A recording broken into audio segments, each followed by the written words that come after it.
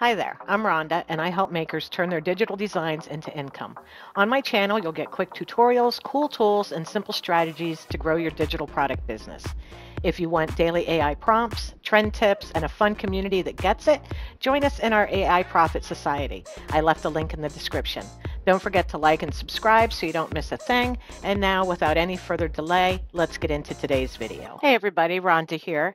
And the other day we did a video. I was showing you how you could take one prompt and take one design and turn it into several different, like these faux designs, these faux embroidery, faux yarn, things like that.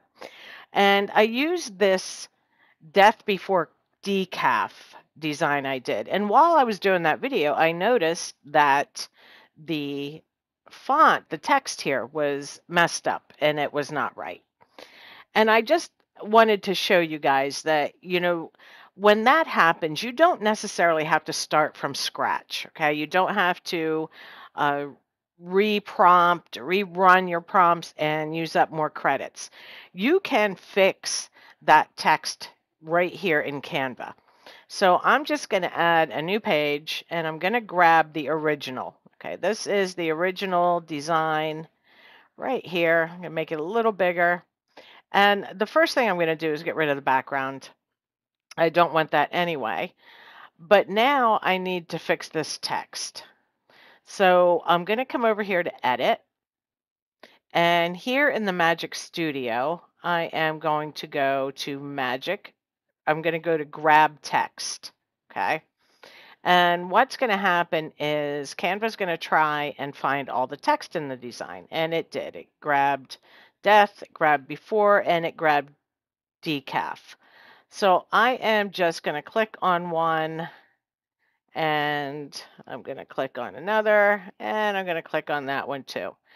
And I want to grab all of them. So I'm just going to click on grab. And now you can see it grabbed all that text for us. Now, it did leave behind like the shadows from the text, but that's all right. We can get rid of that too.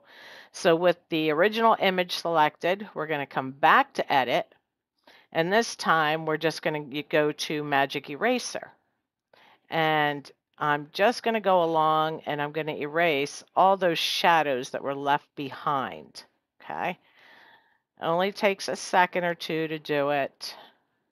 Just go around, and if it left any parts behind, just put the eraser over them.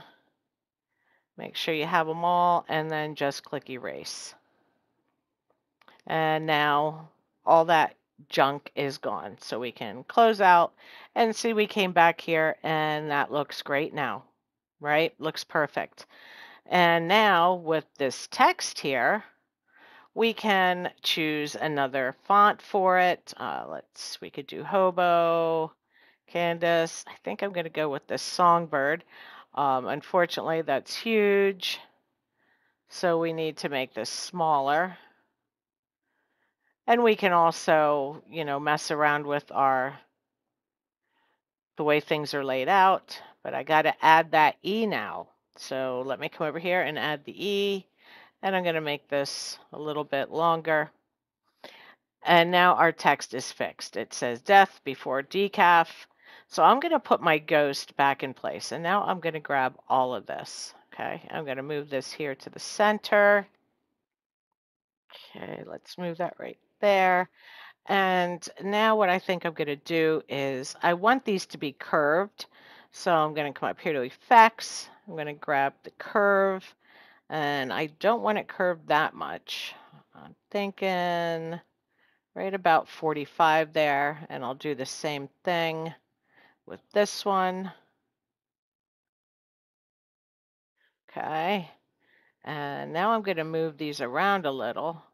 I mean, you do have to, uh, fix things a little once it gives you the text, but it's still better than having to go back and rerun prompts that cost you credits.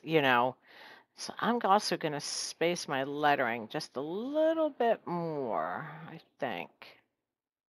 There we go.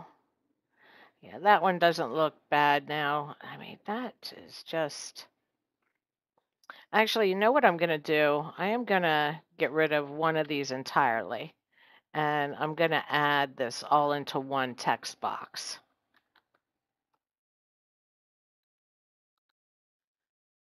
And we're going to, oops, we are going to rotate that. And we're going to put that right there. Just like that. That looks pretty darn good. And now if I want to make it a little bigger, I can.